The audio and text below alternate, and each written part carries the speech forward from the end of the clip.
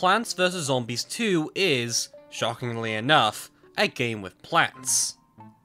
Yeah, I'm not doing this bit again. A short while back, I covered some very overrated plants, where I called a lot of plants overrated, and people got mad at me because internet. Joking aside, the main reason I called these plants overrated is that other options were usually strictly better, rather than because those plants are necessarily bad. This will be a similar case. These plants are themselves not necessarily good, though most of them really are, but people misjudge them and how effective they can be.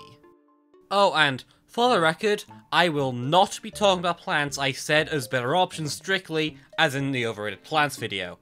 A lot of these plants are very underrated by default, but a lot of these plants don't need to be brought up again. However, I will list off plants here that really do fall to this, and won't be covered here, because some people may just click this wanting some strong plants to use. Stunning and Instalia are great stalls that outclass Iceberg, and Cauliflower is just one of the best plants in general. Right, now that's out the way, what makes a plant underrated is hard to define, and I want to expressly say that these plants aren't underrated to everyone, just a lot of people. To some people, they may, in fact, overrate these plants. It's a matter of personal preference. I just want to talk about some underrated plants that I think are common enough to mention. Now, with that said, let's talk about one that absolutely is not underrated, but like, enough people try to correct me on it that I like being a bit petty.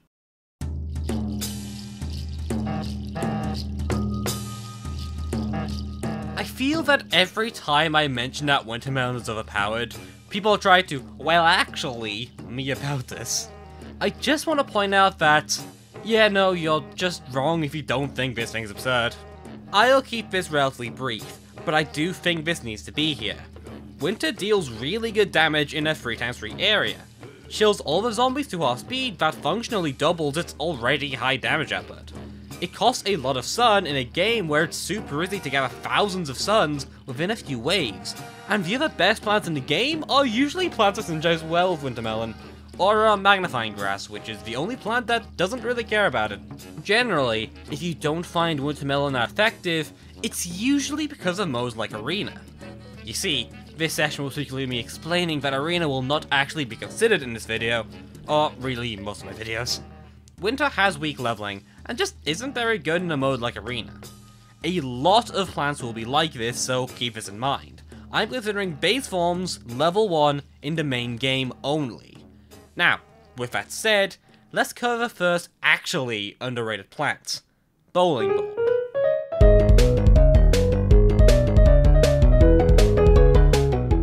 I've covered this guy before. I'd still say that it's overall fairly underrated. At the base level, I mean. Leveled Bowling Bulb is obviously absurdly powerful, as its main gimmick meant to weaken it just isn't relevant anymore. But this gimmick doesn't really hold it back all too much normally, as long as you play well with it. Bowling Bulb has some of the highest CPS in the entire game.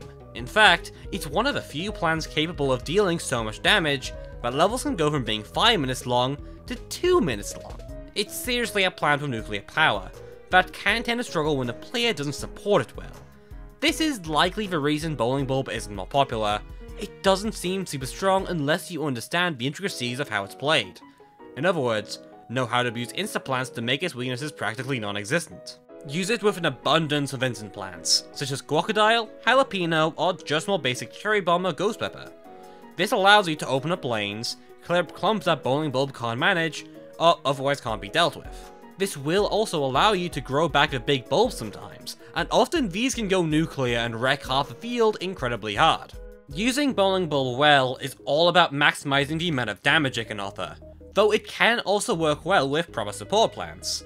These can include just using Bowling Bulb as a damage dealing support to other plants, which can help make up for the consistency issue. It's not a one-size-fits-all plant though, so you can't just slap it onto your strategy and go, yes, this is fine.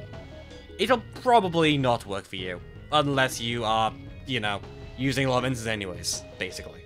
Sadly, it's a plant given super late into the game, so it's a bit late to pick up a new, complicated plant for the benefit of about one world.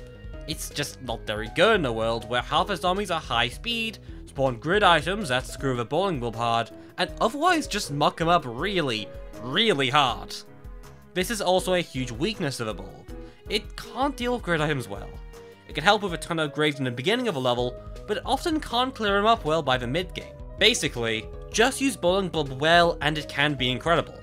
It's great for clearing up half the entire field if used well, and it can make levels speed up a ton. It's probably the biggest DPS plant in the entire game, and it's certainly good for it. Now, let's move on to a plant that I swear people don't understand. Guacodile.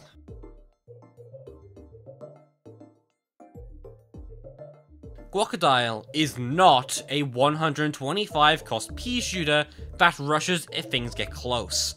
That is the #1 mistake people make with Guacodile. It is, instead, a 125 cost 5-sec recharge instant plant that can neutralize major threats whenever they appear. Pretty big difference, though I think it's worth explaining what I mean here. You see, Guacodile is a very unique plant and a powerful tool in a game where, again, and this will be emphasized a lot in this video, stun can quickly become worthless, and even if it wasn't, Guacodile can still do a lot of things that are very helpful. 5 seconds recharge is great for any form of instant damage, insanely so.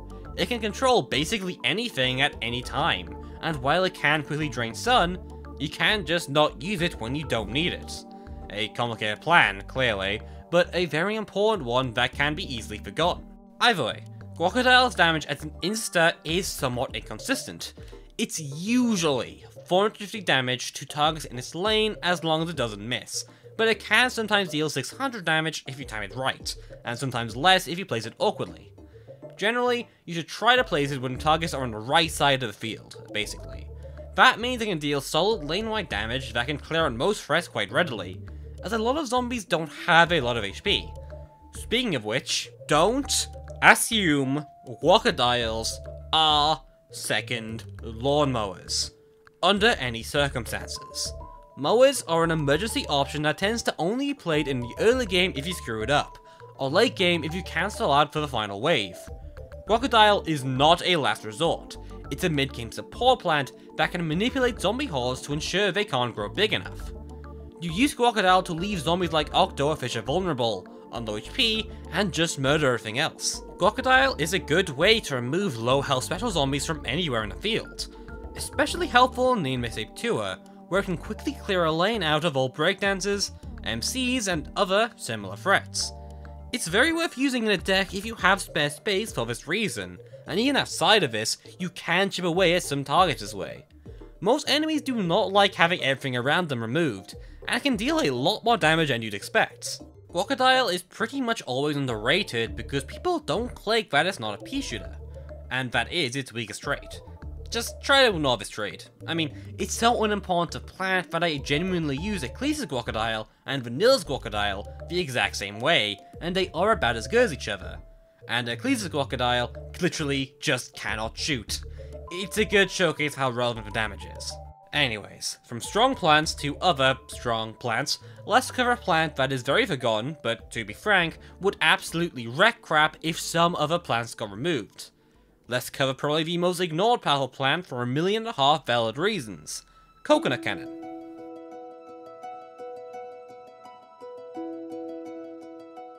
Coconut Cannon is a very potent plant that, if a few other plants were removed, would probably be more generally recognized as a great plant. Either way, Coconut Cannon has a ton of straight up fantastic traits that make it one of the strongest plants in the game, but just barely not strong enough to be among those plants. Let me explain what I mean. Coconut Cannon has some incredible stats across the board. It has some fantastic damage that is far stronger than most things are, mostly because it's cost as the second most expensive main game plant. I mean, both Banana and Wintermelon cost 500 sun, so that's basically the same thing. And Tile Turnip is wild and, like, technically costs 0 sun anyways. Whatever, 400 sun is a lot for a plant, and Coco uses it well. Coconut Cannon fires heavy shots when clicked on, or pressed, once every 15 seconds. These shots do 900 damage on a direct hit, and 300 damage in a 3x3 area around it. This is a lot of damage, which, unlike a lot of other plants, is also entirely manual, a huge upside. You always have full control with Coconut Cannon. No matter what happens, you can't trigger waves automatically, unless you actually accidentally mucked up a shot. Either way, it gives the plant a lot of utility that would make it fantastic, as well as upgrades like Shovel Boost that give it a lot of good sides. Unfortunately, like, every plant after Coconut Cannon outclasses it. Banana Launcher is the key example. It has much better range than Coconut Cannon, as well as a small overall damage radius, but a huge amount of damage to all targets in it, with Coconut being much weaker overall for it. It could have been the most expensive plant, which would have been a fairly useful trait due to it being the best abuser of sun production, except that Windmill existed since version 1 and has so much powerful traits to make up for its marginally higher cost, only really losing out on being manual in exchange for the best traits in the game. Oh, and it gets basically entirely outclassed by Magni, a plant many people consider to be the absolute best in the game and is admittedly hard to argue with. I think Magnifying Grass does ruin a lot of what Coconut tries to do, at any rate. It's got 0 cooldown time on its shots, full control with no need for splash. Really the only times it fails are cases where Coco would simply just not be worth bringing, which makes Coconut Cannon thoroughly outclassed. However, Coconut Cannon is not bad. That's the key takeaway. If you nerf the absolute best in the game, often Coconut Cannon just becomes a default. It's hard to use, a bit finickier for sure, but it can perform just as well if you can use its traits well. It's extremely underrated. It being a class doesn't remove the fact it just so happens to be an amazing damager, or that it has great stats, or the fact it's manual. Either way, let's move on to the next plant. This is a plant I've covered before, but is straight up among the best plants in the game, and is severely underrated for it. Introducing Chard Guard.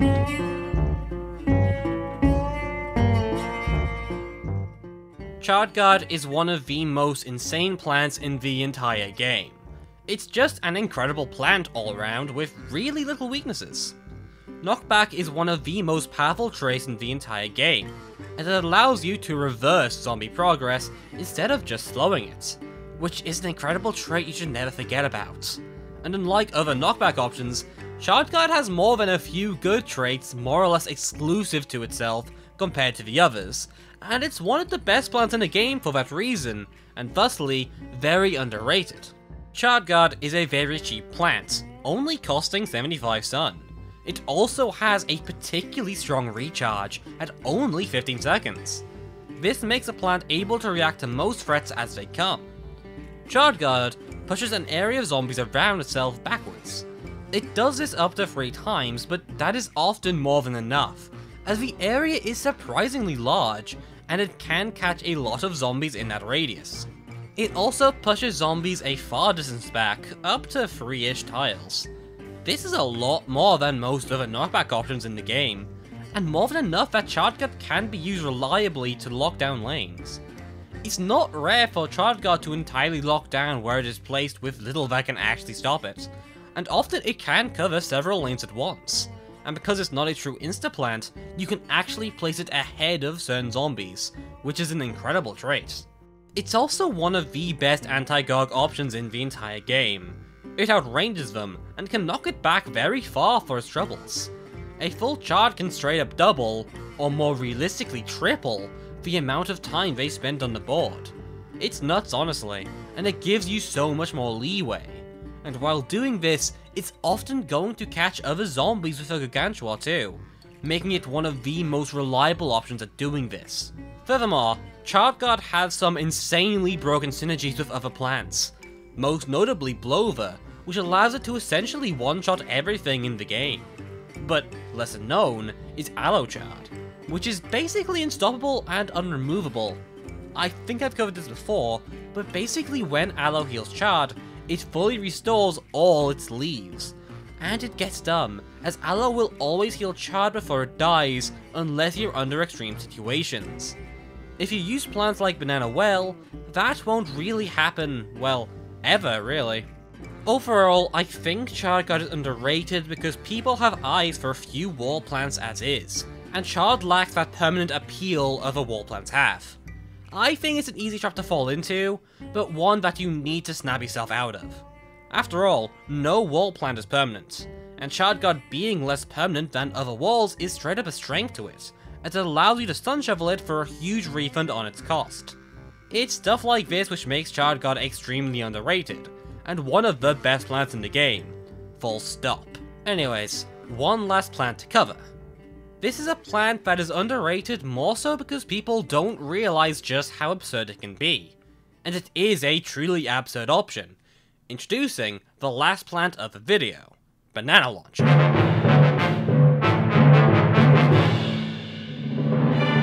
The last non-shadow plant unlocked in the entire game, as the last plant Big Wave Beach. It coming so late means people don't really master the plant, which is unfortunate because when you do, it becomes one of the best plants in the entire game, especially in casual levels where the hordes aren't large enough for plants like Winter to be so crucial. Banana Launcher is on par with Winter Melon for being the most expensive plant in the game, and as I have said before, expensive plants are insanely strong in PVZ2. The full reasoning is just that once you learn how to manage sun production, you can get them really quickly, and a lot of really good plants in the game are also absurdly cheap. See celery, so ramping up your sun production is really easy. And, unlike other options, Banana Launcher allows you to transfer sun into fully controllable direct damage, which is unique to Banana and Magnifying Grass again. Out of these two though, Banana is more usable in a normal deck. Magni strats tend to be focused almost entirely on Magni, using it as your one and only main damage. Banana, meanwhile, can be used with other plants, and really benefits from other attackers, especially considering its insane amount of damage in 1.2 thousand per shot, every 20 seconds. Now, consider how I think Kona Cannon is an incredible plant, and Banana is better. This thing hits like a truck. Now, it may seem like it's difficult to use, but it's honestly not all that bad. Using Banana may seem like an intensely complex series of mind games to prioritize threats right, but really it's more about flinging as many half-useful bananas at the enemies as you can, while trying to place as many bananas on the field as possible. Basically, if you have a shot ready, you should usually just fire it, because if you don't fire it, then you're losing out on potential DPS, and you probably have another shot coming in by the time the next one appears. It's definitely not the easiest plant to use in the game, but with enough shots flying, the mid to late game of a level can be very simple to deal with. The only potential issue is that Banana is barely not enough to kill Bucketheads, but this is rarely an issue, as support plants like the aforementioned Celery are more than capable of cleanup. And 3 Banana shots is enough to kill Gargs when they appear, and in an AoE space. This allows Banana to be one of the best answers to Gargs appearing often late game, taking them down very reliably. Overall, I think this plant is among the greatest in the game, and should definitely be part of the discussion for best of the plants. It's not flawless, it does have some very clear weaknesses after all, but it's far stronger than people think. I just think people need to look past the seemingly lesser range, and use it as a banana launcher, not a replacement for Cob Cannon, because if you do, this thing will wreck half a game if let be. It's underrated because people just don't quite get it, they don't really have the time to, but it's still certainly better than people may expect.